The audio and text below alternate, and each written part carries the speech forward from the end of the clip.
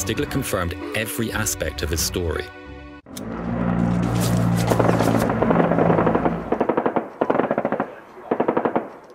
Hey, what's going on, troops? Welcome to the channel, Dit Commando, and today we're going to be reacting to a military video that was suggested to me in the Discord group. And the video that we're going to be reacting to today is when a Bf-109 spared a stricken B-17. So it's two fighter pilots basically attacking each other, and then apparently one of them gets spared. But we'll get into that into the video, guys. I've never seen it before, literally just showed up in my recommendations, and yeah, I really look forward to watching this. Apparently it's a fight between a German soldier and a Canadian soldier. I might be wrong on that, but we'll find out anyway.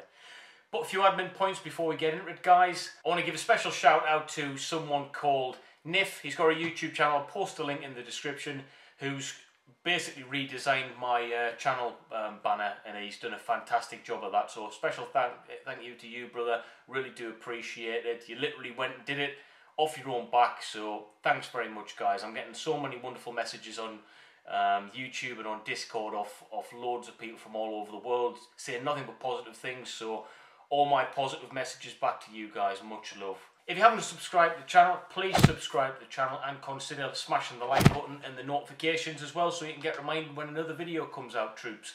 And join the Discord group if you want to chat with me or the other group of lads and lasses who's on there. Having some mint banter recently, so just get on that Discord group and you can drop your suggestions for videos and all of that good stuff. But that's enough of me rambling on. Let's just get straight into this. I hope you enjoy it, troops. Let's stick around till the end and I'll speak to you after the reaction, okay? It was December the 20th, 1943, and in the freezing air high above Germany, 2nd Lieutenant Charles Charlie Brown struggled to keep his mortally damaged American bomber on course. Brown had been wounded in the shoulder. His tail gunner, Sergeant Hugh Ecky Eckenrode, was dead, and several other members of the crew were wounded, some severely. Their aircraft, B-17 Ye Old Pub, had been hit twice by flak as it approached its target, the Focke-Wulf plant in the German city of Bremen, forcing the crew to shut down one of the engines and throttle back on another. This had left it lagging behind the main formation of aircraft from the 379th Bombardment Group, and groups of German fighters had closed in like sharks, sensing blood in the water. Up to 15 fighters had attacked the bomber, and the whole tail section was shot to pieces. The nose cone was missing. The electrical, hydraulic and oxygen systems were damaged. Wow, guys, so basically this this plane is in dire straits. It's been damaged. He's got people killed on the plane, so his staff can't even, you know, the pilots and these crew can't even shoot back. That's a pretty scary situation to be in, guys. You know, he can't defend himself or anything, and his plane is working on one engine and it's not even working well. The radio was out, and the entrails of the crippled bomber flapped in the slipstream through gaping rents in the fuselage. But B-17s are tough old birds, and this one somehow kept on flying despite the damage. Brown blacked out for a short time due to pain, loss of blood and a lack of oxygen, and the bomber spiraled towards the ground.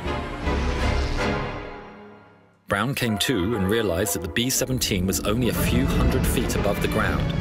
He somehow managed to get it back under control and turned west towards England in safety, 250 miles away. Brown wasn't able to coax the B-17 much above 1,000 feet, and he was vaguely aware that he had passed close to the perimeter of a German airfield. Soon after, he realized that a German Messerschmitt Bf-109 was flying in close formation beside him. It was so close that Brown could see the German pilot as he gestured towards the ground, telling Brown to set the bomber down. Most of the B-17's gunners were wounded. Only a few guns were still working. Wow, so he was that close he could actually see the enemy pilot gesturing him to land the plane. That's insane, guys. Plus, he's injured as well. He was bleeding, he blacked out and he nearly crashed the plane, and then he woke up. I mean, what must be going through your mind? I mean, picture yourself in that situation, troops. That must be absolutely horrendous. And now he's being tailed by an enemy fighter pilot.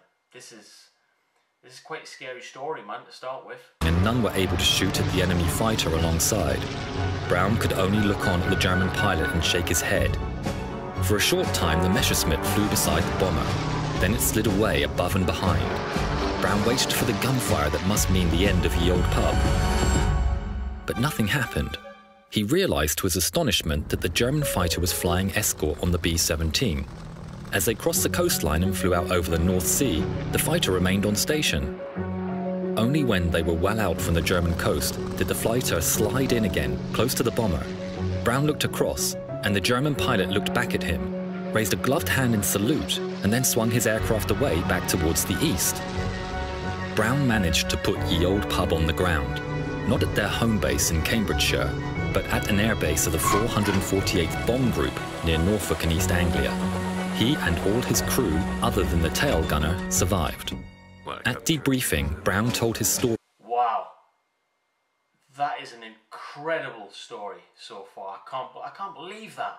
So the German, I don't even want to call it enemy now, because he's done something which an ally would do. He's actually escorted him back when he could have quite easily taken advantage of that and shot him down, which at the time, guys, that would have been quite normal. Let's face it.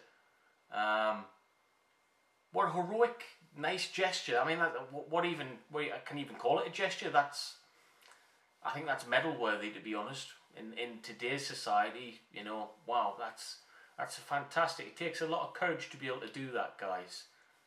That's incredible. About the German fighter which escorted him. It was decided that this should be kept secret. The notion of an honorable German pilot choosing not to shoot down a damaged American bomber just didn't fit with the message that the US Air Force wanted to give out. Charlie Brown survived the war, went home to go to college, and then rejoined the Air Force in 1949. He served until 1965, when he retired as a colonel. It wasn't until much later, in 1986, at a meeting of retired combat pilots called Gathering of the Eagles, that he first spoke about what had happened. The response was strong, though some questioned whether the whole incident really happened. Even Brown began to wonder. His memories of that day in 1943 were hazy due to his injuries, exhaustion, and the stress of combat. Could he be remembering it all wrong? Brown decided that he was going to find the German pilot involved, if only to prove that he hadn't imagined the whole thing. It took 4 years, but in 1990 Brown finally received a letter from a man named Stigler, who was living in Canada. Stigler explained that he had been the pilot of the German... What? This is insane, troops. I can't believe this. So, I mean, we're talking like, what, 40 years or something afterwards, after he'd been like in the military again and reached the ranks of colonel. Then he leaves, and then he goes and decides to try and find if this was actually truth, because he obviously, his brain was going a bit funny then in old age. And then this guy turns out to actually find him. That's incredible. German fighter who had escorted Ye Olde Pub. On December the 20th, 1943, Franz Stigler had been a 27-kill veteran pilot. He had flown against American bombers in his Messerschmitt Bf-109 G6 that morning, and he was refueling on the ground when Ye Olde Pub passed close by. He took off intending to shoot down the American bomber. However, as he closed with the limping aircraft, he could see just how badly it had been hit. He would later say that he had never seen a more severely damaged aircraft still flying. Stigler's commander had told his pilots never to fire at an enemy who was descending on a parachute.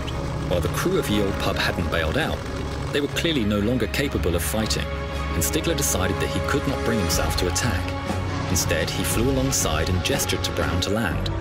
He just simply couldn't imagine that the crippled aircraft could possibly make it back to England. When Brown refused, Stigler made an extraordinary decision. Instead of shooting it down, he flew close formation with the B-17, hoping that this... That is such an honourable thing to do, troops, especially in war. That is such an honourable thing to do.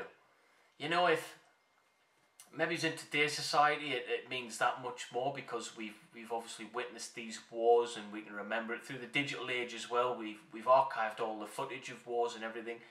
If only, you know, heroic deeds like this were done more often, maybe the need for war would, you know, maybe the guys in uniform wouldn't feel the need to, I don't know how to explain what I'm feeling.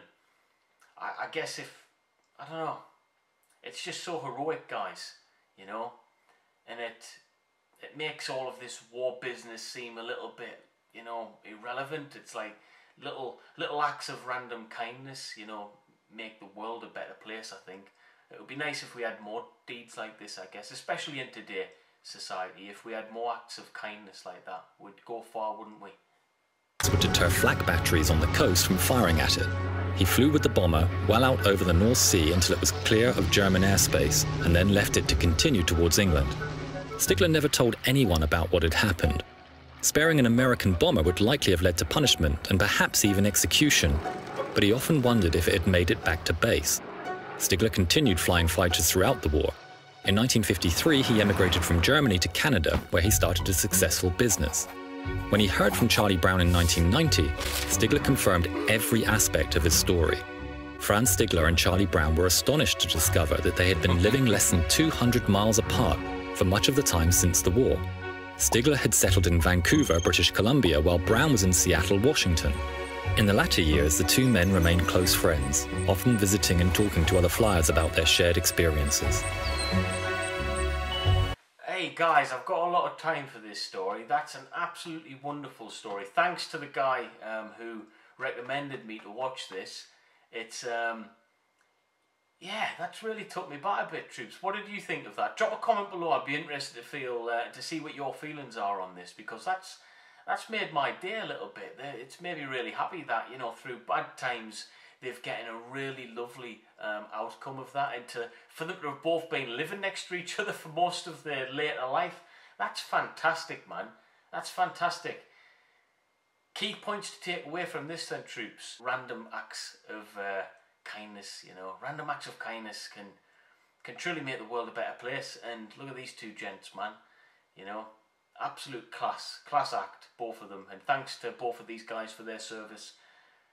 But that's enough of me waffling on. It's that time again, troops, to wrap this up. If you're brand new to this channel, you know, you want to support me, a former Royal Marines Commando, and I'm just trying to crack YouTube as best I can and give you great content. If you feel I'm doing that, smash the like button, subscribe to the channel if you wish, and join the Discord group, guys. I'd really appreciate that. But other than that, I will see you probably tomorrow, because I put videos out every single day. And yeah, much love, guys. Peace.